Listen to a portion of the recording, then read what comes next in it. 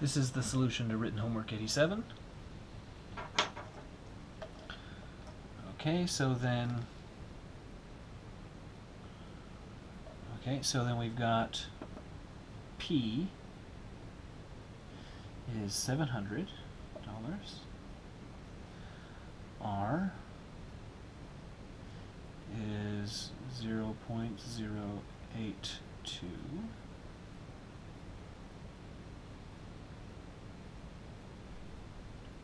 And N, since it's annual interest and it's compounded monthly, N is 12.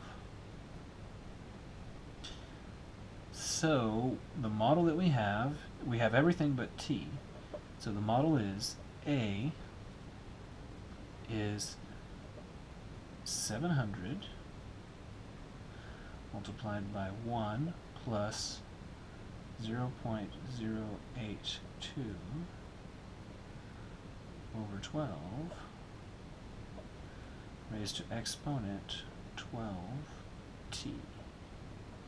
So when we want to plug in any year, we can plug in t into that.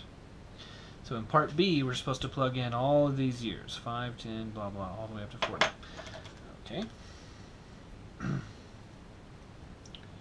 700 times 1 plus 0.082 over 12 with exponent 12 times 5.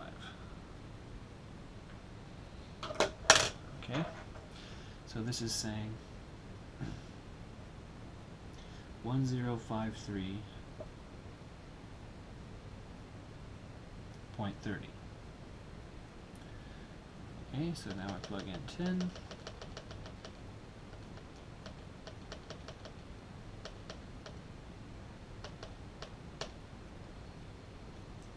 So that's 1584.92.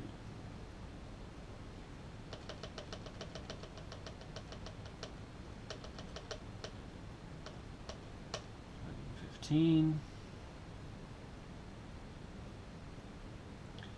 2384.86.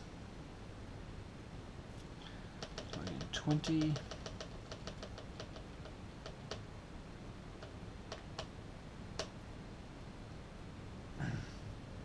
3588.55. 25 years.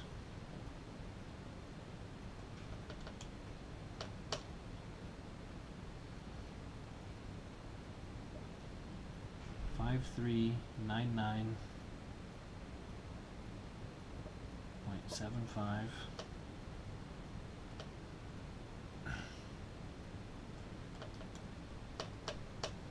30 years. 8125.10.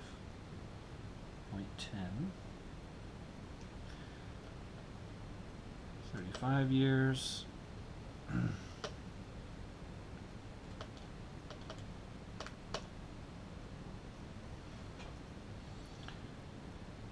12,000 now.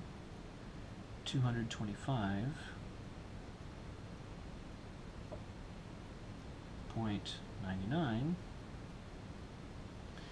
and then plug in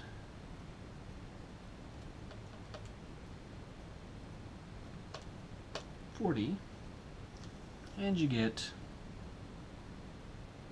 18,396.66.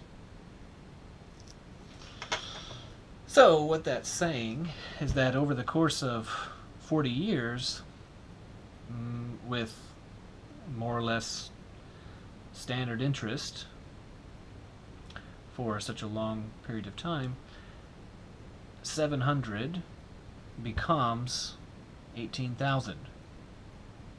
So when one of your relatives says, back when I was your age, I only had to pay $700 for my first car.